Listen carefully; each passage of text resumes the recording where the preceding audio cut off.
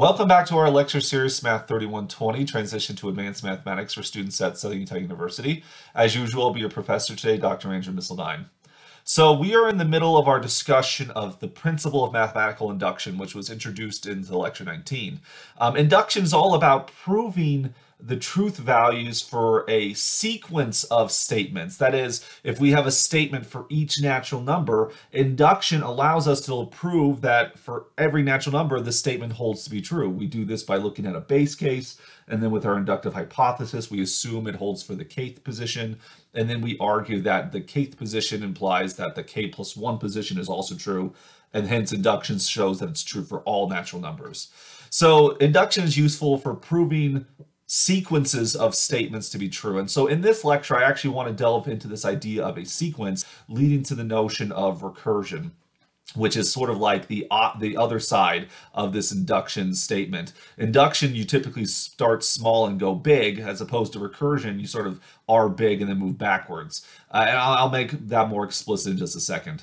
So let's first make sure we understand what a sequence is. A sequence is an infinite list of numbers indexed by a set of natural numbers. Now we've talked about lists before in this lecture series. Typically we're talking about finite lists, which may be ordered, maybe they're unordered, maybe they have repetition, maybe they don't have repetition. This is an important problem for combinatorics. But a sequence is going to be a list of an infinite list, so it goes on forever and ever and ever.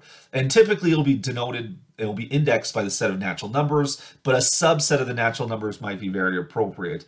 For example, instead of using the set of natural numbers, which includes 0, 1, 2, 3, 4, etc., maybe you only index it using the positive integers, because it could be that this number 0 itself might be problematic, like if you're looking at the harmonic sequence, for example. But that doesn't matter too much. We just have a subset of natural numbers that index here. Typically, we start with 0. Or 1, depending on the circumstance there. And there's basically two ways that one typically describes a sequence, because after all, a sequence, you can think of the mathematics of a pattern. A pattern is established, and we want to describe that pattern. We want to understand and study that pattern. And so the two ways that we typically describe a sequence is, well, the first is that we have a general term. That is, we have like a formula for the nth position of the sequence.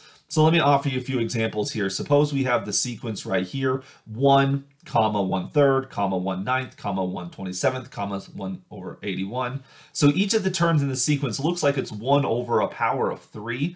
You could rewrite the first one as 1 over 1, where of course 1 is the 0 power, 3 is the first power, 9 is the second power, 27 is the third power, 81 is the fourth power. So in general, we could describe the terms of this sequence as the nth power of 1/3, like so. And so we have a term for every natural number right there. And so this describes our general term. The generic term of the sequence looks something like that. Now, I do want to mention that this first sequence right here is an example of what we call a geometric sequence. Geometric sequences are extremely important sequences. You do some study of these in calculus, for example.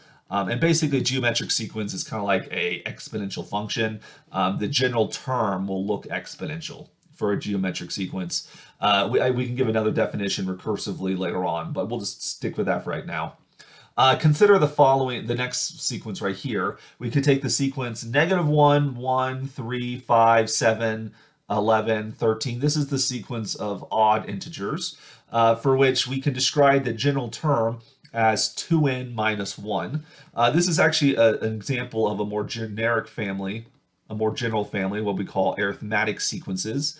Arithmetic sequences kind of are sequences that behave like linear functions. They'll have a formula that looks something like this, 2n minus 1.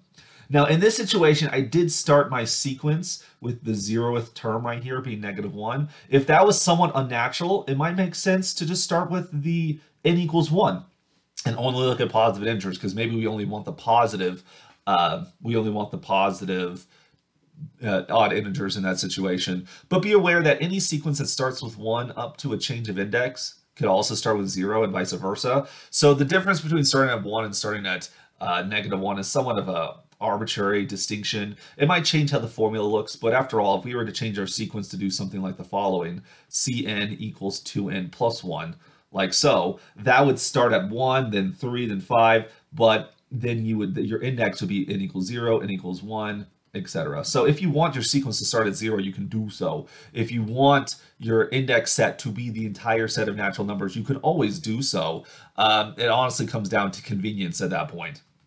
Another sequence we could consider, the sequence of squares, 0, 1, 4, 9, 16, 25, 36, 49, etc. The general term would just be n squared in such a situation. What about this sequence right here? E, comma, e squared over 2, e cubed over 3, e to the 4th over 4, e to the 5th over 5. When you look at that pattern right there, the first one could be rewritten to be e to the 1 over 1. The general term would look like e to the n over n. And so this is definitely a situation where the index set makes more sense to be the positive integers as opposed to the entire set of natural numbers, because as the formula requires division by n, we really can't divide by 0. That would be problematic. But then, of course, like I said before, we could always rewrite this. So instead of that, our formula could look like e to the n plus 1 over n plus 1.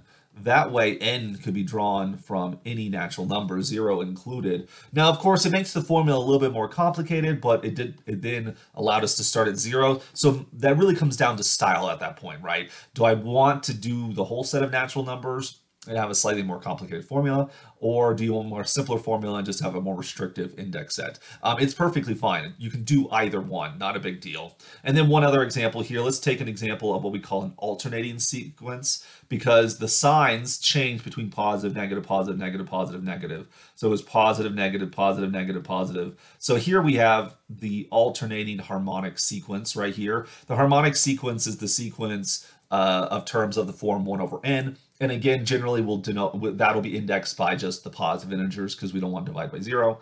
It's alternating because it has this negative factor in there. So -1 to a power. But this is where things get a little bit awkward here. If you want to start being positive and then move to negative, or which depending on, you might have to have an n plus 1 as opposed to an n.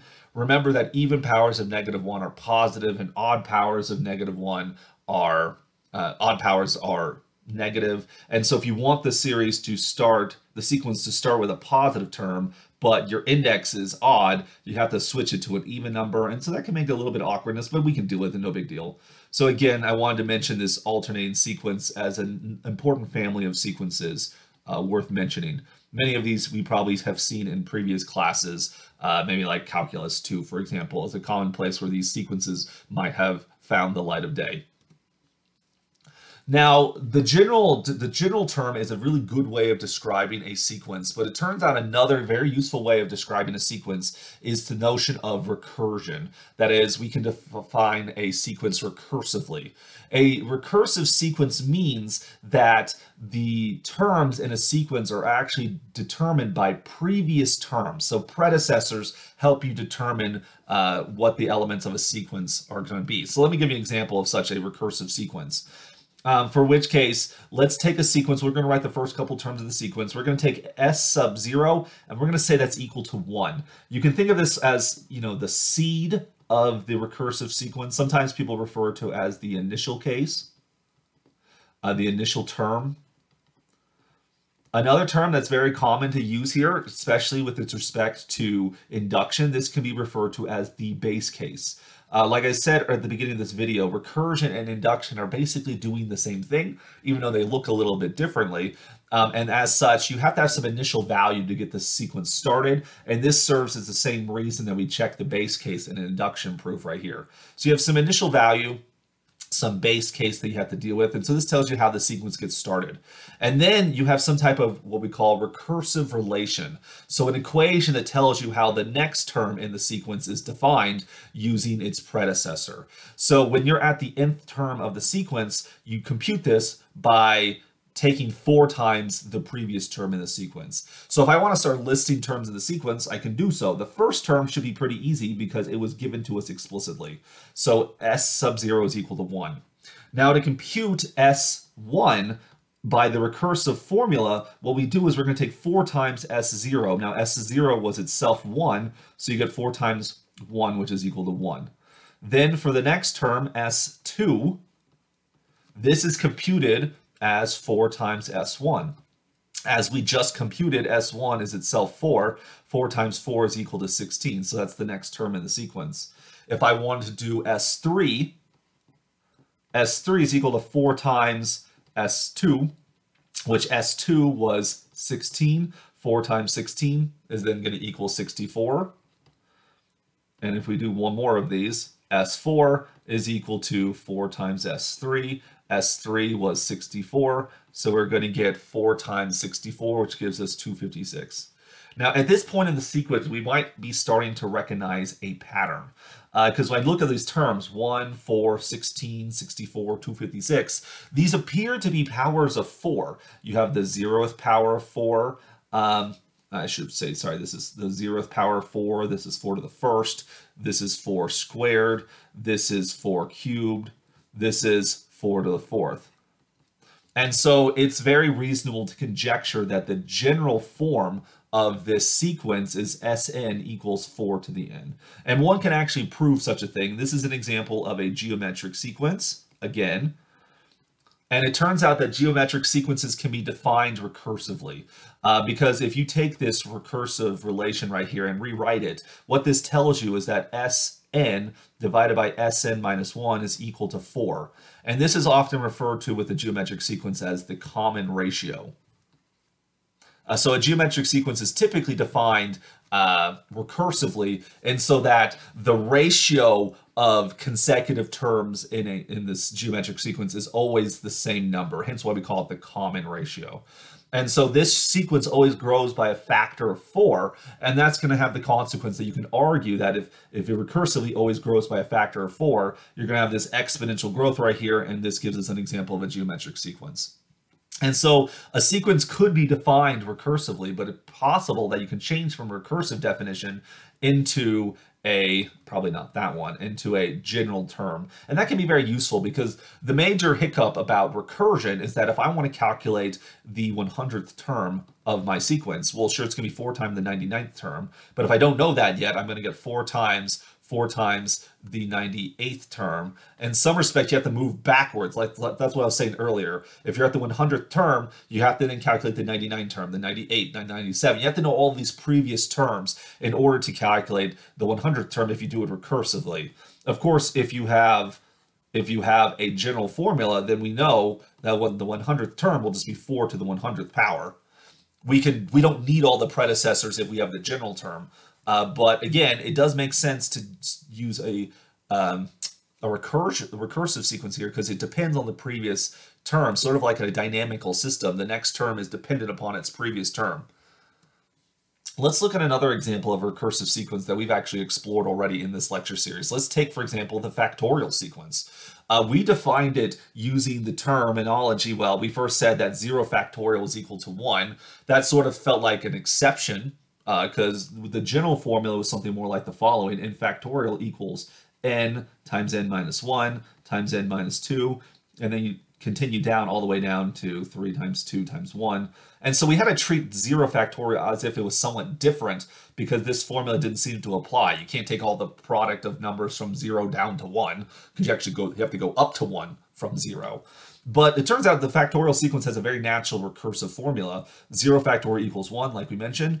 And then for the general term, what you do is you take n factorial, and that's equal to n times n minus 1 factorial.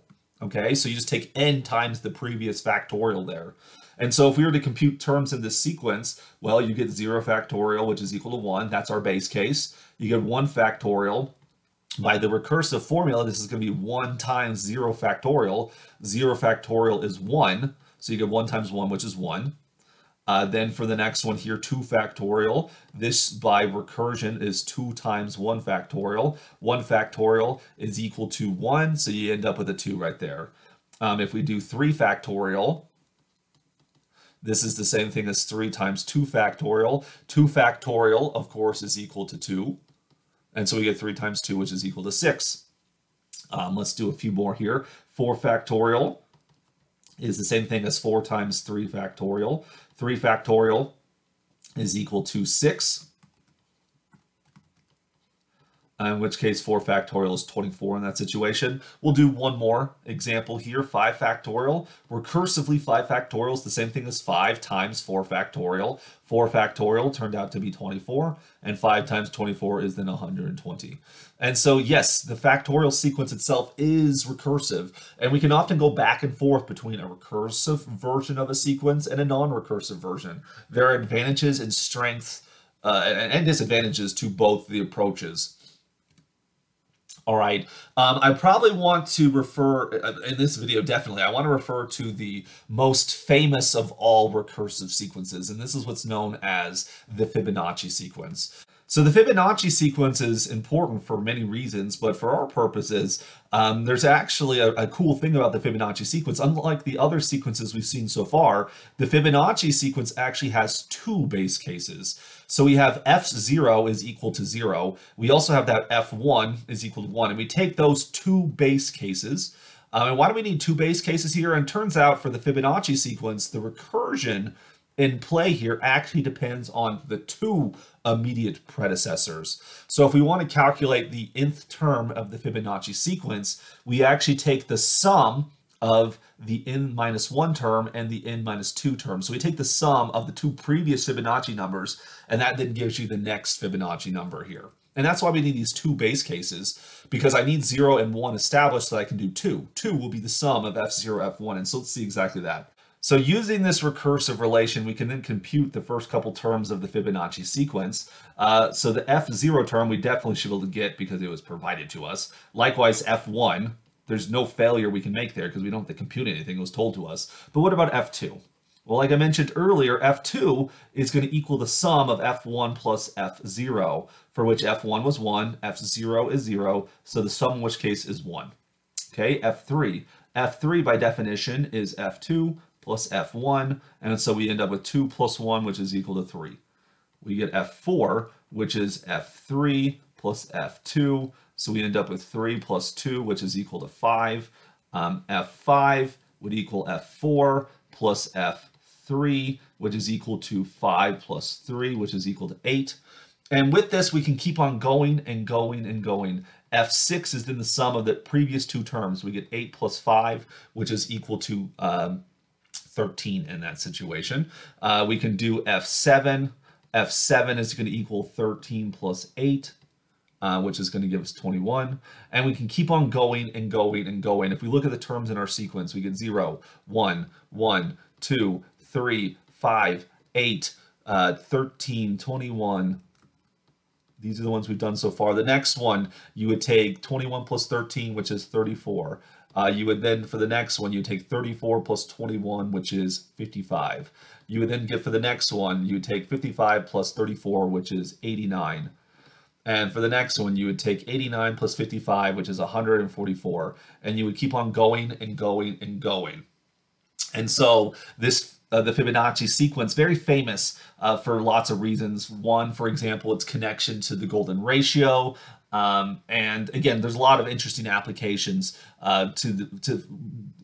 applications of the Fibonacci sequence, none of which we'll go into right now in this conversation right here. But this Fibonacci sequence has this very simple recursion, involves 2 of the previous terms, like I said, very famous sequence. Now, if you are curious, is it possible to come up with a non-recursive formula for the Fibonacci sequence? It turns out you can. The method of developing this formula, this is known as Beignet's formula, goes beyond the scope of this lecture series. But it turns out you can show that the nth term of the Fibonacci sequence is equal to 1 plus the square root of 5 over 2 raised to the nth power. Just so you're aware, this number right here is that golden ratio that I mentioned earlier. This shows you one of the connections. Then you have to subtract from it the conjugate of the golden ratio, also raised to the nth power. And then divide that thing by the square root of 5. And so it's like, wow, that's a pretty fun number right now. I mean, this is an irrational number. This is also an irrational number. This is an irrational number. And sure enough, as you start taking this to natural number exponents, this will always turn out to be whole numbers and in fact reproduces this sequence right here. In some situations, the general formula might be so complicated that it's actually not as practical as the recursion itself. Now, by all means, if you're looking for like f to the very large power, right, like 10,000 or something like that, maybe this would be advantageous to you, but honestly, the recursion is not so bad after all. But like I said, Beignet's formula right here, how one actually proves this, we're not going to spend much time talking about it, but be aware that finding the general formula of a recursive sequence in general can be a very difficult thing. But honestly, how does one prove anything about a recursive sequence at all? Because after all, if each of these terms depend on their predecessors, how can I say anything about the general term if I don't know anything about the predecessors? Well, we have to investigate who the predecessors are, what properties they are there. And this is actually where we connect to what we've been talking about.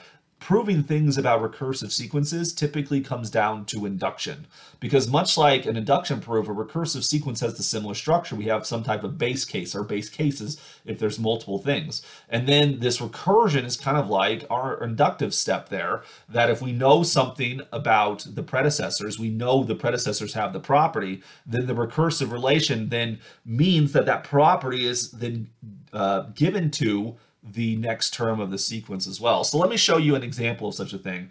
Let's provide a proof by induction of a property about the Fibonacci numbers. So consider the following sum. If you take the sum of f1 plus f2 plus f3 all the way up to fn, this is equal to fn plus 2 minus 1. So each f's are the Fibonacci numbers. So if you take the first Fibonacci number plus the second Fibonacci number plus the third Fibonacci number, add that up to the nth Fibonacci number. That is to say, if you take the sum of all the Fibonacci numbers up to fn, that's actually equal to the n plus second Fibonacci number minus 1. You'll notice in this sum, I omitted the f0 here. That's because it's 0 itself. But if you feel dissatisfied by that, in my sum, I did include k equals 0. So it's in there, but clearly adding 0 doesn't do much.